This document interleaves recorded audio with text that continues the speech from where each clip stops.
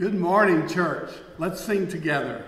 Come, let us all unite to sing, God is love. Let heaven and earth their praises bring, God is love. Let every soul from sin awake, each in his heart sweet music make, and sing with us for Jesus' sake, for God is love. God is love. God is love. Come, let us all unite to sing that God is love. How happy is our portion here. God is love. His promises our spirits cheer. God is love.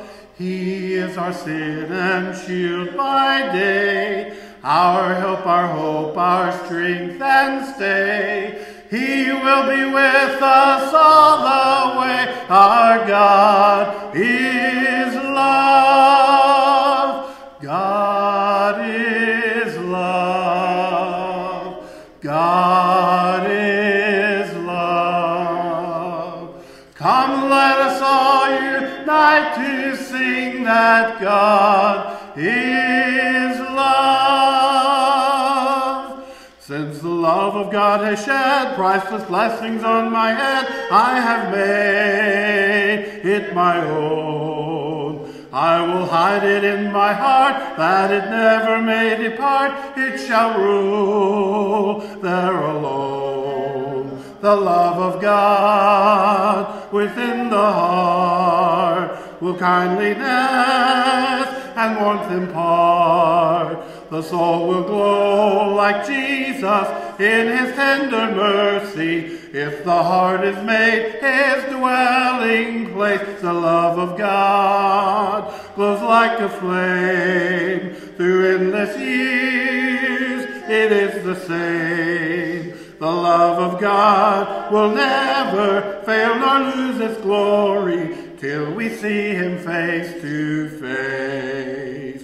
While his love burns true and bright, we are walking in the light. He has shown us the road. We his glory must reflect, lest our dimness and neglect keep some soul from its God. The love of God within the heart will kindliness and warmth impart. The soul will glow like Jesus in his tender mercy, if the heart is made his dwelling place. The love of God glows like a flame through endless years. It is the same. The love of God will never fail nor lose its glory till we see him face to face.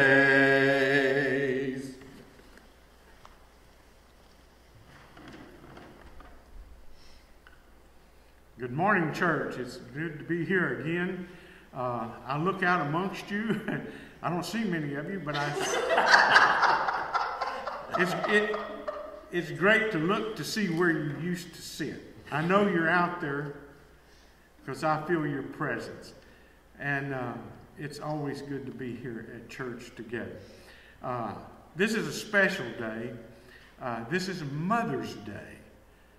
And I think that it's not a biblical holiday, but I think it could be.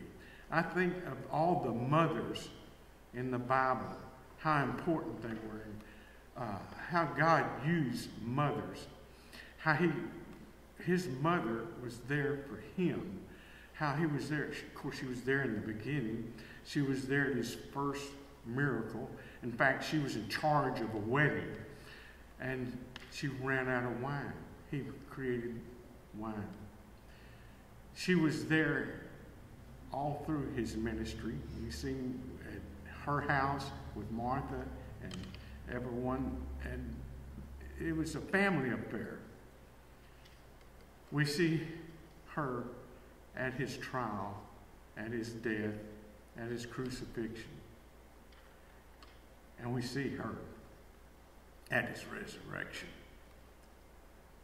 I think mothers are so important, and we don't think about that all the time. And I want to thank my mother, who was very important. I'm supposed to look at the camera. I'm sorry. And one of the greatest people in my life was Mama May. She was my grandmother, my grandfather's second wife after she passed away. And what an influence she was. What a Christian lady. Back before we had youth ministers, we had mothers like Mama May who would invite us to their house, who would invite all the kids around, and was just such an influence. And I want to thank all the mothers today. And let's go to our Father in prayer. Holy Father, we do thank you for mothers.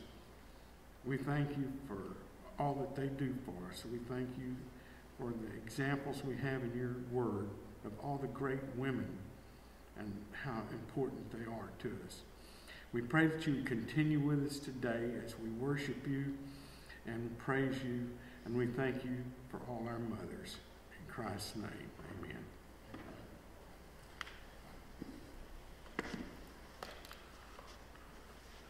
On a hill far away stood an old rugged cross, the emblem of suffering and shame. And I love that old cross where the dearest and best for a world of lost sinners was slain. So I'll cherish the old rugged cross till my trophies at last I lay down. I will cling to the old rugged cross and exchange it someday for a crown. Oh, that old rugged cross, so despised by the world, has a wondrous attraction for me. For the dear Lamb of God left his glory above to bear it to dark Calvary. So I'll cherish the old rugged cross till my trophies at last I lay down. I will cling to the old rugged cross and exchange it someday for a crown. To the old rugged cross I will ever be true, its shame and reproach gladly bear. Then he'll call me someday to my home far away, where his glory forever I'll share. So I'll cherish the old rugged cross till my trophies at last I lay down. I will cling to the old rugged cross and exchange it someday for a crown.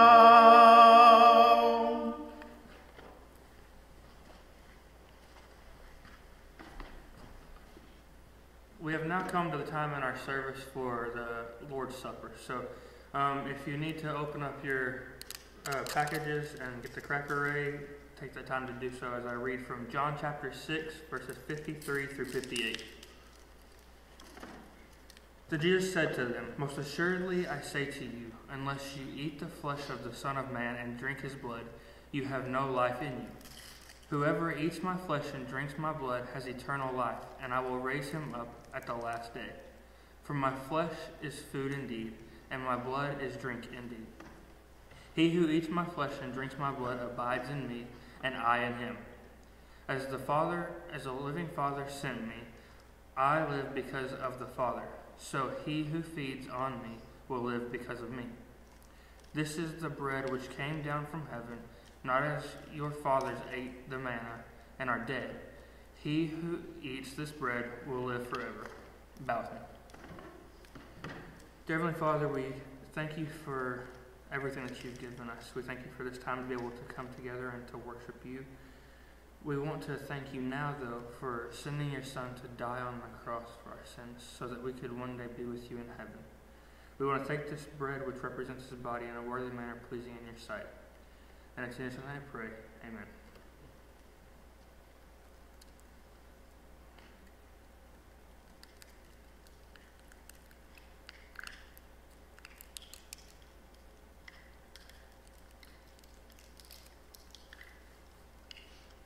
Bow with me. Dear Heavenly Father, we come to you once again, wanting to just thank you for sending your Son to die on that cross for us, just so that we could all be saved, so that we could all have a chance to be with you. We want to take this cup, which represents his blood, in a worthy manner that's pleasing in your sight. And it's in your Son I pray. Amen.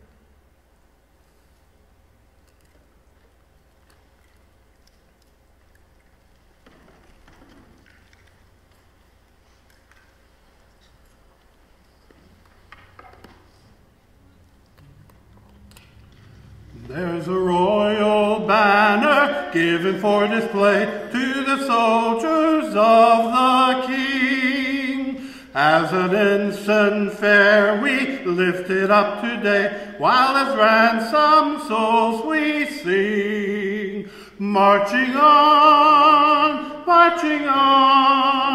for Christ count everything but loss. For the King of Kings, toil and see beneath the banner of the cross. Over land and sea, wherever man may dwell, make the glorious tidings known. Of the crimson banner, now the story tell, while the Lord shall claim his own. Marching on, for Christ count everything but loss. For the King of Kings, toil and sing beneath the banner of the cross.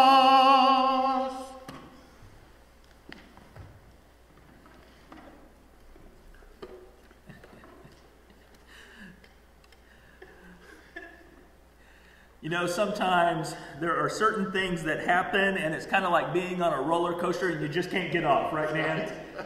Man, I tell you, we love, it is always good to be together. And what you don't know is we were kidding around earlier about singing the right song to the wrong tune, and God bless you, man. We love you, Rex, and your enthusiasm is always an inspiration. And that's just, anyway. Sometimes things happen, And so now we know what it's like to do a TV show live. There you go. It's just, take two. All right, let's get into this. I had one of the great weekends, and still having a great weekend. This past week, I went Thursday and Friday to my folks' house up in McAlester, Oklahoma, or outside of McAlester, and got to spend a Mother's and Father's Day weekend with them. Took them a couple of things, and whenever we go up there, in the words of my nephew, we ride the Kubota, we cut down brush, and we burn it. And, and that's what we did. And I was just reminded, as Bill was so eloquently speaking just a moment ago, that this is a day truly to be thankful for our moms. And not everyone has... It's not necessarily a happy time for everyone. It is a time sometimes of pain, to be quite honest. But here's the amazing thing that this reminds us. We all have the opportunity, whatever the feelings, whatever the emotions, whatever it is, to rely once again on God. Because no matter the situation, He fills our greatest needs. For those of us who are blessed with really great, fun, loving moms, we praise God. For those of us who that may be a struggle, maybe they haven't been blessed with children of their own, and they would like to be. Or maybe it is that their own mother wasn't all that great. God will provide and fill that need. You can trust Him for that. This morning, we continue in our series on the names of God. And one of the great things about each of these names is that it reminds us of a God who loves us and continues to fill our greatest needs. We've seen Jehovah Jireh, a God who provides. We have seen Jehovah Ra last week. The Lord is my shepherd. He makes me to lie down in green pastures. He provides for us mouthful by mouthful, moment by moment. And the list continues to go on. This morning we look at Jehovah Nissi. The Lord is my banner. When we sing of a banner, we think of something that is usually colorful, that goes on a building or that is hung on a pole. And for us who live in the United States of America, we have a great banner. It has a name. The name is Old Glory. And there's a great song that was written about that about that banner in the War of 1812 that we often sing, the Star-Spangled Banner, right? And we watch as we sing before sporting events, and I am one of those people that doesn't, no matter who's singing, I don't care how good they are or how bad they are, I'm going to sing because I'm proud to be an American. But it's not just about our great flag, is it? That flag represents something.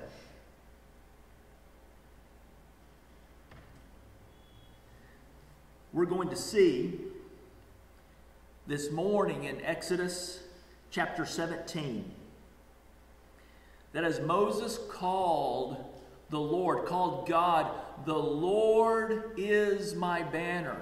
The Lord who is my banner. We're going to see that this banner, it represents a promise. It calls us to a priority.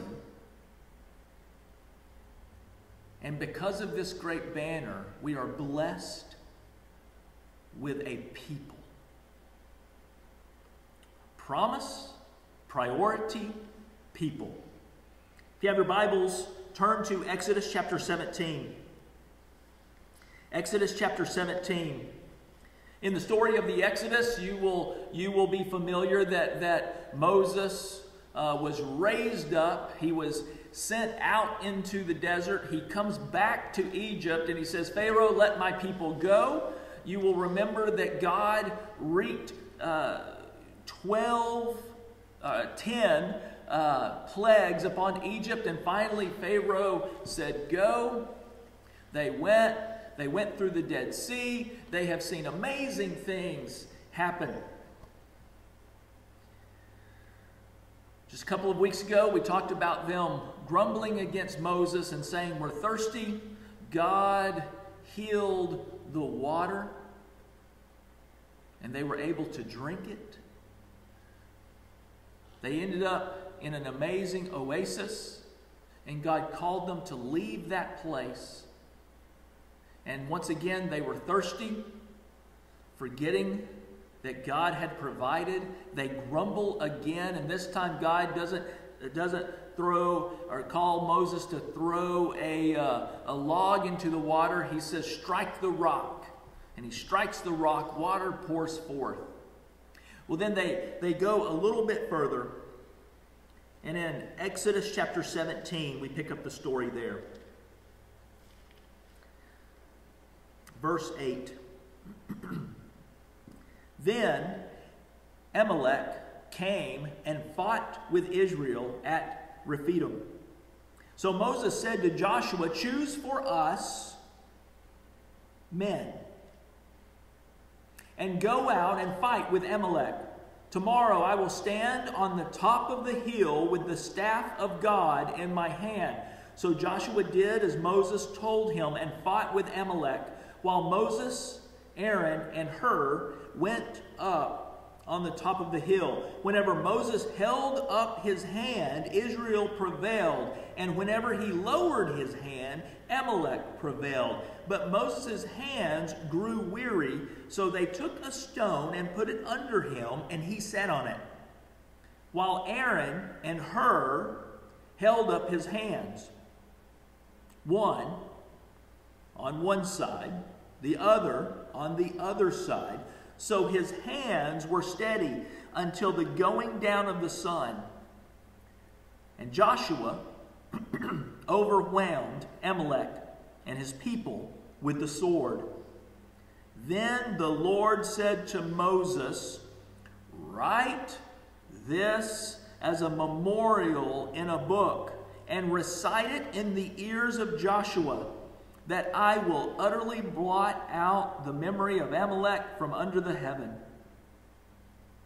And Moses built an altar and called the name of it, the Lord is my banner, Jehovah Nissi. A hand upon the throne of the Lord. The Lord will have war with Amalek from generation to generation. The Lord is my banner.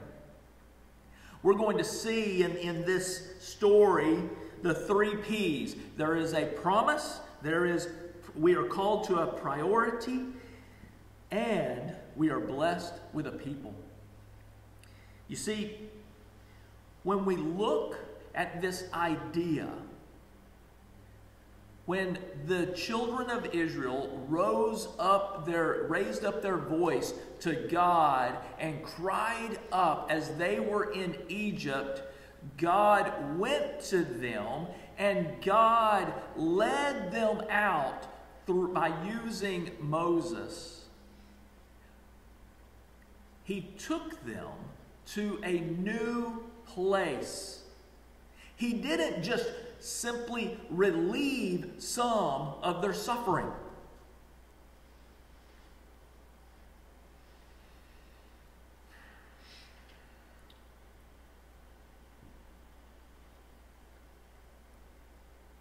God, as our banner, reminds us that this place is not as good as it gets.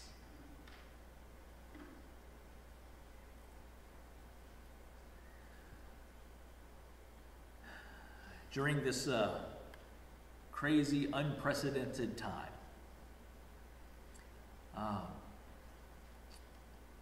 we have probably had some extra opportunity to sit and ponder.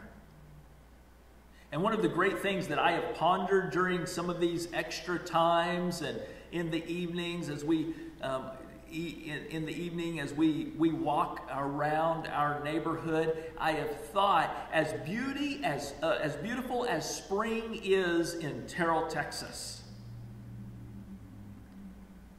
this is not as good as it gets. The story of God is always, since the fall of mankind, it is always that the banner of God is always taking us from where we are to where God desires us to be. And that is ultimately with Him.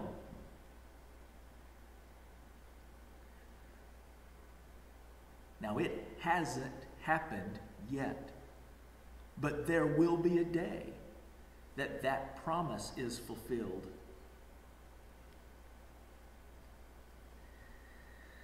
There will be a day that we can say, truly, it doesn't get any better than this. There are those of us, there are those that we know that have reached that final reward. Now, the amazing thing about this idea is that believers and unbelievers alike know, believers know, unbelievers hope that there's something better than this. Even though they will devoutly say, this is as good as it gets. The promise can only be based on a promise maker. And that promise maker is God.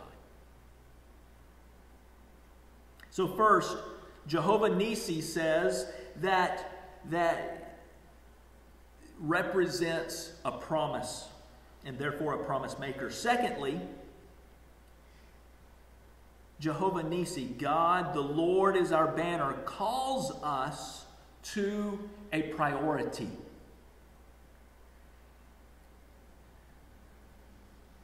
There's a great memorial,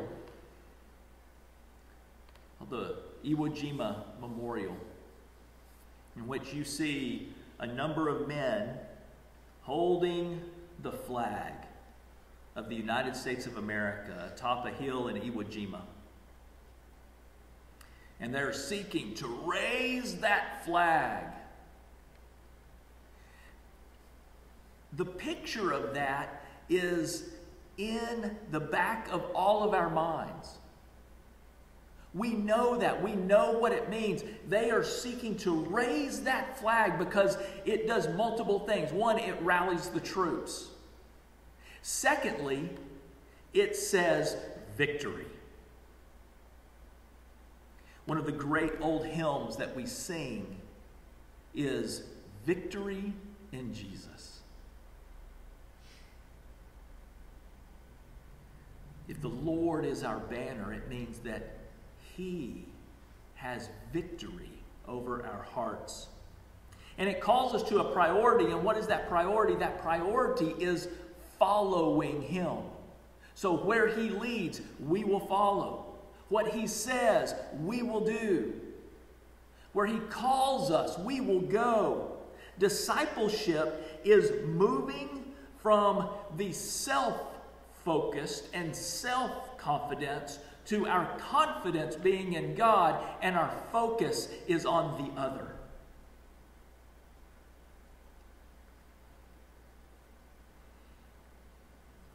Jehovah Nissi says,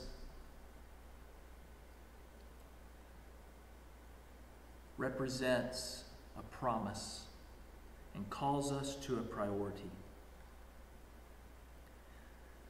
The question of discipleship is not simply the question of how am I doing, but the question of discipleship is first and foremost, how does a good God love me?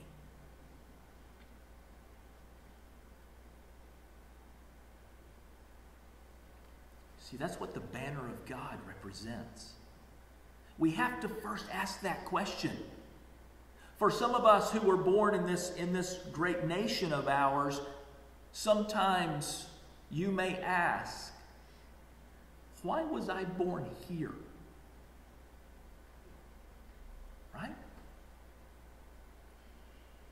Why not in some other country that's ruled by a horrible, terrible tyrant? Why here? Where I get to year after year go and I vote and I have a say, and whether we love our government or we don't like it. It's amazing that we have this amazing opportunity. In the same way, the questions of discipleship are one, why does a good God love me?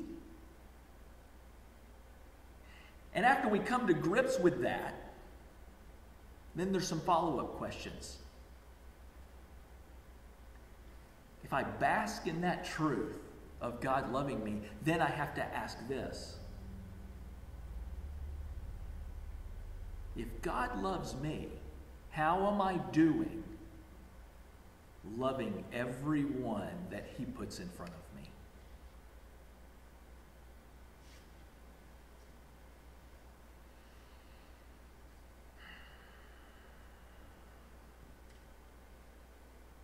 Jehovah Nissi represents a promise. It calls us to a priority, and that priority is discipleship. And then finally,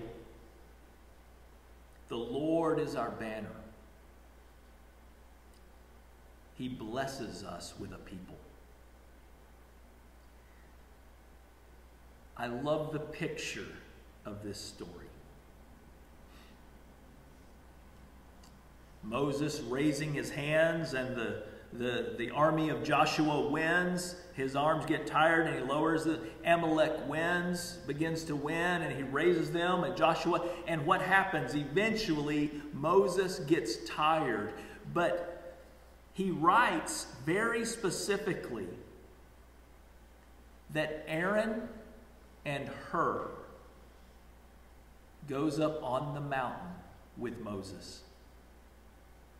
And then it says that one of the men brings a rock, and Moses sits. And for the long day, Moses raises his hand, and Aaron and Hur hold his arms up.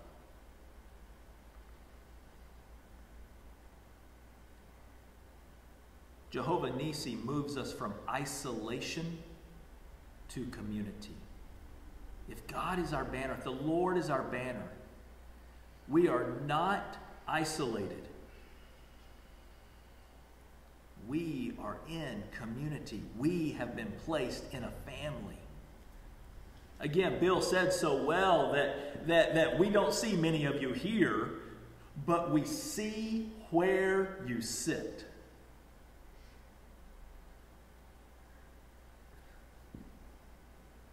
Herschel and Roxy Box, the Britton crew, the Hutchisons, the Hunters, the Rogers,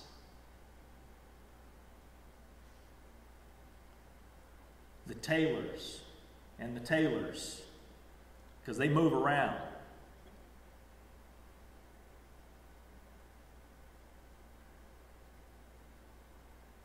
Misty Burns, soon to be with Ty, as we pray for that. You see, Jehovah Nissi isn't about isolation, but about a people. We move from isolation to community because God is our banner. The Lord is our banner.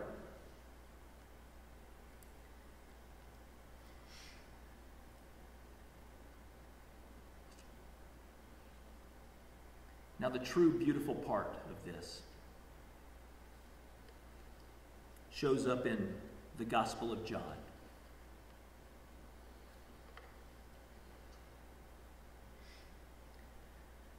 Chapter 12, beginning in verse 32.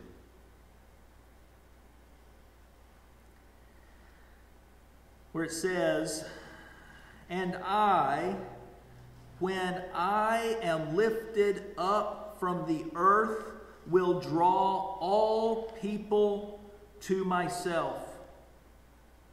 He said this to show by what kind of death he was going to die. You see, the Lord is my banner is fulfilled in Jesus Christ. The only way that God can be your banner is through Jesus Christ. Through trusting in His death, His resurrection, and ultimately His ascension, that He is now sitting at the right hand of God, and we are awaiting His return. So this morning, be reminded that God is our banner through His beloved Son, Jesus Christ. And that by Him, who has been lifted up on the cross for you and for me, who has through power of resurrection has come out of the grave to conquer sin and death for you and me, and now is waiting to return to fulfill the great promise of a place that is better than this. And as we wait, remember that we are called to the priority of discipleship, to love everyone that God puts in front of us because He has loved us so well. God bless you. Have a great Mother's Day. Celebrate well. We love you all. See you soon.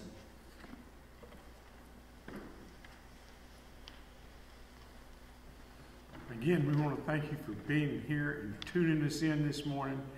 We especially want to thank all our mothers again. And I know you think I've forgotten one. But I want to thank the mother of my children, Karen Looney, for being there for us all these years.